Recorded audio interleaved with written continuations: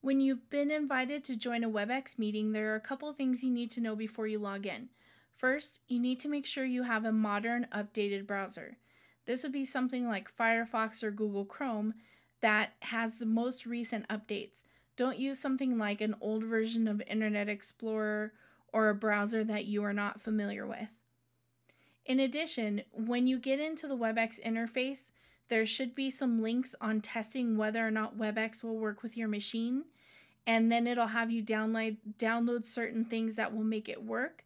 Make sure to go through all those steps the first time that you ever get into a Webex meeting.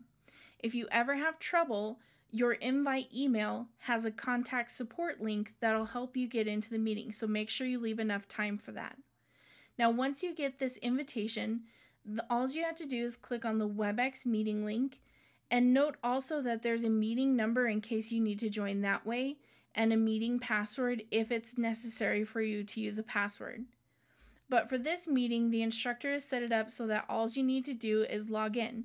First, we need your name, and this is whatever name you want to be listed in the participant area, and then put your email address.